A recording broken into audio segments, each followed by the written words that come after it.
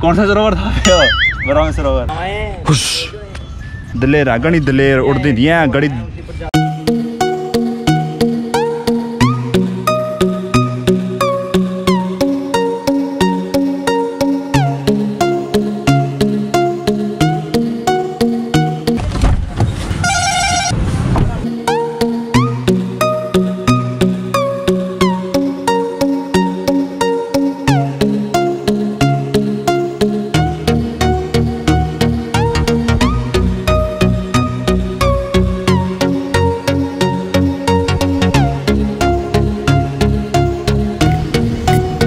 And welcome back to my channel again. Here is Ankush Kamboj and watching my channel एंक्यूरिक्स।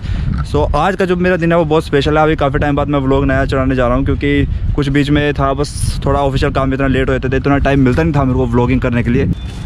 आज का जो visit है मेरे लिए बहुत ही स्पेशल है क्योंकि मैं थोड़ा सा भी पंजाब स्टेट से बाहर निकला और नाउ आई इन हरियाणा।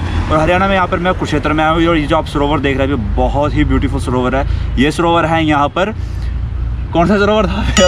ब्रह्म सरोवर। ब्रह्म सरोवर, और ये बहुत ही बड़ा, बहुत ही विशाल सरोवर है और ये बहुत ही स्पेक्टेकुलर है। यहाँ पर महाभारत की लड़ाई हुई थी और यहाँ पर बहुत ऐसा इतिहास है जो यहाँ पर रचा गया था। तो मैं जैसे जैसे आगे बढ़ूंगा आपको मैं लेके जाऊंगा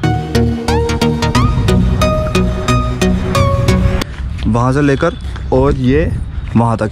ये पूरा एक लंबा रोड है, बीच में छोटा सा ये झूले की तरह बनाया हुआ, हाईवे की तरह कह लो, कुछ भी कह लो, जहाँ पर गाड़ियाँ आराम से पास हो सकती हैं।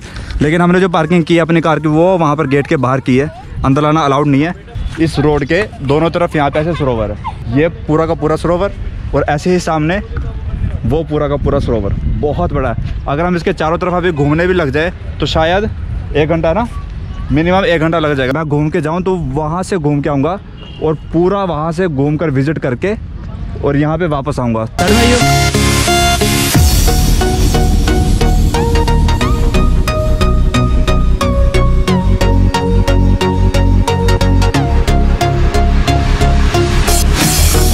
चप्पलों में आया हूँ मैं, आज टाइम नहीं था इतना, कहते फटाफट चलो फटाफट चलो फटाफट चलो। तो मैंने क्या करा, जूते पड़े हैं मेरे पास लेकिन वो डिग्गी में पड़े हैं, डिग्गी में वो डिग्गी में पड़े हैं, तो मैं फटाफट चप्पलें पहन के आया।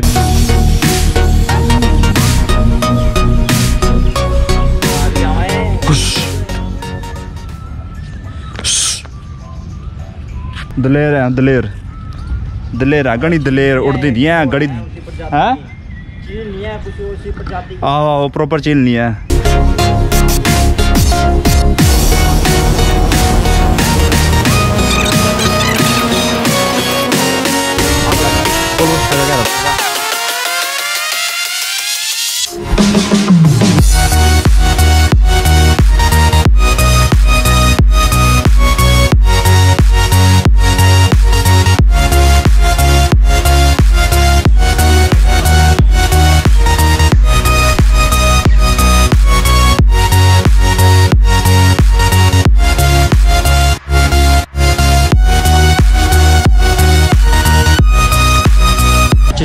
जब युद्ध चल रहा था महाभारत का तो उस टाइम पे मतलब अर्जुन ने भी तीर चलाया था और दुर्योधन साइड में भी तीर चलाया था। ये मैं एक्जेक्टली दुर्योधन था, अर्जुन के सामने कोई और था, मतलब एक्जेक्टली मेरे को पता नहीं किसने तीर चलाया था। अर्जुन के सामने दूसरी पार्टी थी, हाँ। तो उन्होंने भी तीर चलाया, अर्जुन ने भी तीर चलाया, हाँ। उसमें से एक जब सर ने तीर चलाया तो उससे क्या हुआ कि अर्जुन का रथ थोड़ा ही खिसका, हाँ। मतलब बैक साइड हुआ था और दूसरी पार्टी का जो था अर्जुन ने जो तीर चलाया था वो काफी पीछे तक खिसका था, मतलब वो तीर का जो असर हुआ काफी दूर तक अर्जुन की जो विपक्षी थी उस पर ज्यादा हुआ, हाँ। हाँ। तो अर्जुन को घमंड हो गया कि मेरे बाण से उसका रथ काफी खिसका है और मेरा रथ है जो बहुत कम खिसका है। बस वो अर्जुन को इस पे घमंड आ गया था कि मतलब मेरे अंदर पावर ज्यादा है, हाँ। फिर कृष्ण जी ने बोला कि नहीं तू ये देख, मैं इस पे पूरे ब्रह्मांड को चलाने वाला व्यक्ति यहाँ पे बैठा हूँ रथ पे, और ऊपर देख हनुमान जी बैठे हैं साक्षात, जिनमें इतना भारी वजन है और तब भी वो रथ है इतना पीछे खिसक गया है। तो सोच कि वो हम इतना धरती का भार यानी कि पूरी पृथ्वी को चलाने वाले को वो इतना पीछे खिसका सकता है, तो उसके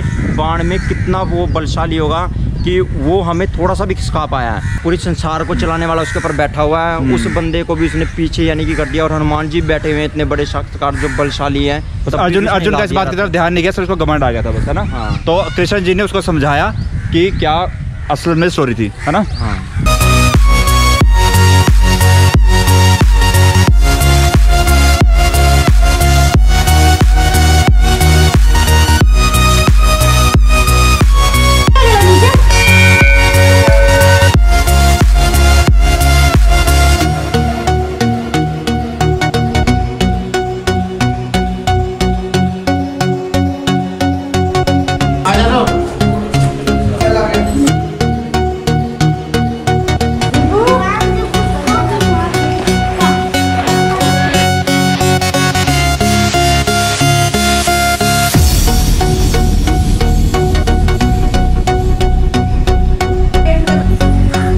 गया and here it is the Draupadi कूप और ये बहुत ज़्यादा गहरा है।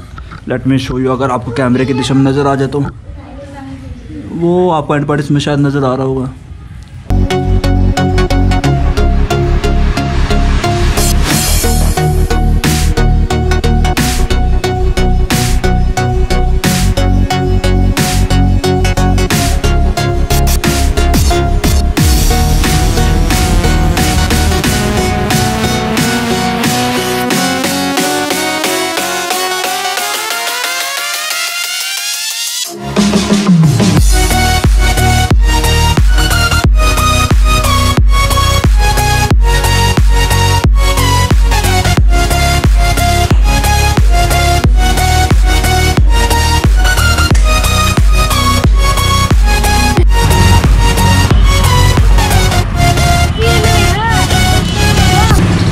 फाइनली हुई समाप्ति द ब्रह्म सरोवर यात्रा। अब ब्रह्म सरोवर से हम बाहर निकल आए हैं and now we are moving to the next location is संग्रहालय। संग्रहालय है ना, संग्रहालय की तरफ हम आगे बढ़ रहे हैं अभी। एंड लास्ट कौन सा था?